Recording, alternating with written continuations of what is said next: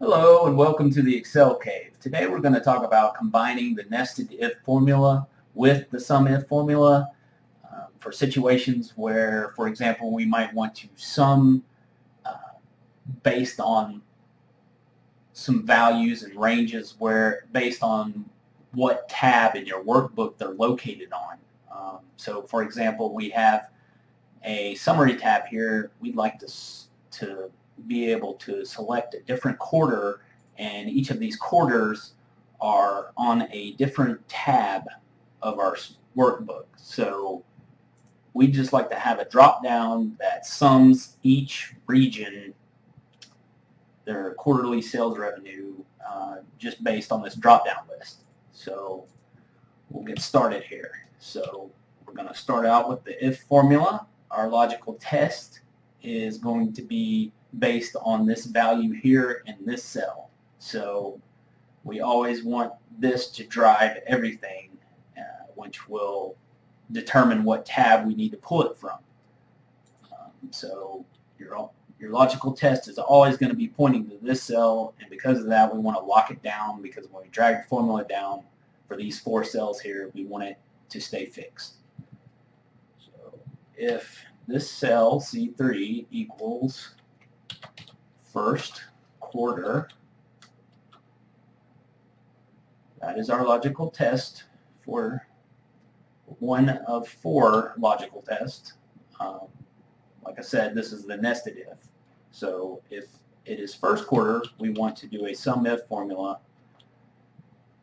Our value if true, we want it to sum if the first quarter tab based on the region criteria. Lock that down,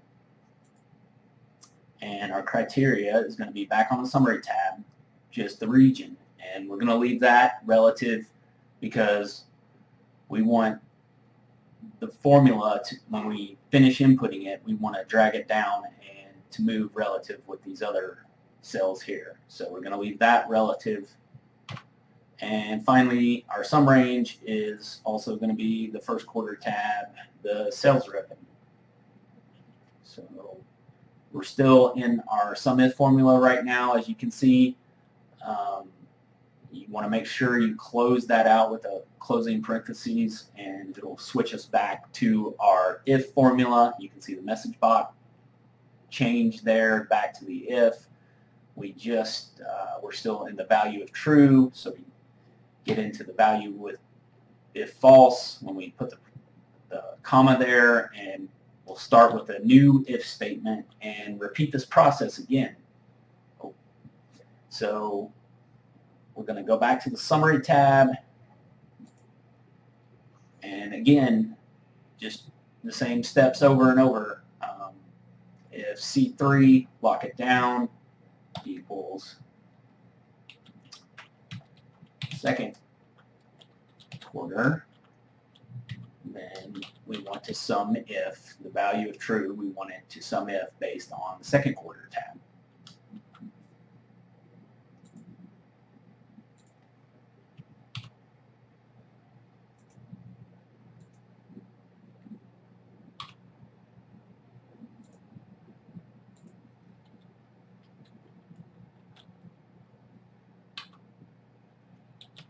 And just same steps over again.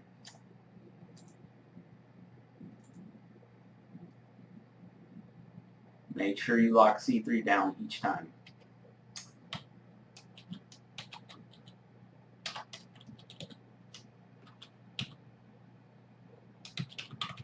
So our value of true is going to be the sum of the third quarter tab, sum it.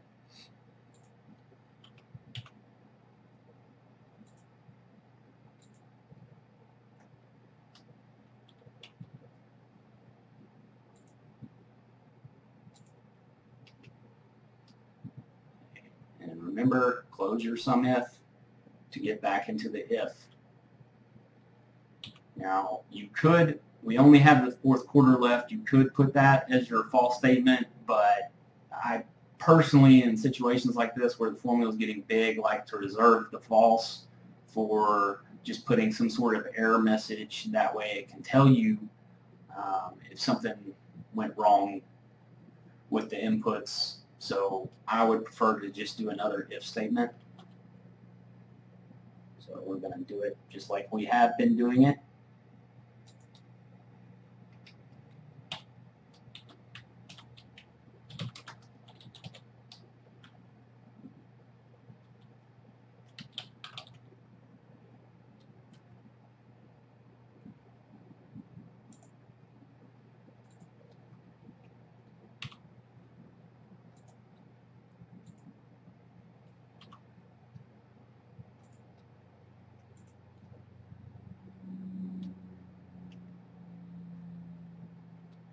Okay, and now we're finally to, you can see our message box here is our value of false. Now, I would just like to say, maybe put a message box here like research or error or something like that. Just anything, any kind of message you would like to put there that maybe tells you, well, something's not quite right, we did something wrong. Finally, we need to put our closing parentheses. One thing to keep in mind, you have to put the same amount of closing parentheses as you do opening parentheses. So kind of a pain to count. The good thing is that Excel guides you. You can see that this is shaded in a different color. You can just keep putting the closing parentheses until you see a black one, and that will tell you you have enough to match your number of opening parentheses. So you just keep doing this until we see it, and then there's the black one, so that should be good. Okay, we'll drag this down. You can test this out and make sure every quarter has pulling in a value, and it looks like they are, and then we can just check it out.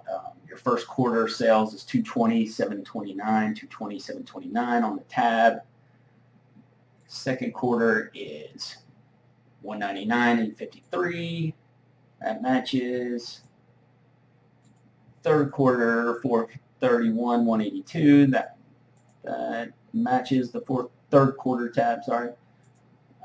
Fourth quarter is 525,640, and that matches the fourth quarter tab. So that's just how you can combine the nested if formula along with the SUMIF formula to sum from a drop-down box to pull from different tabs of your workbook. Thanks for watching, guys.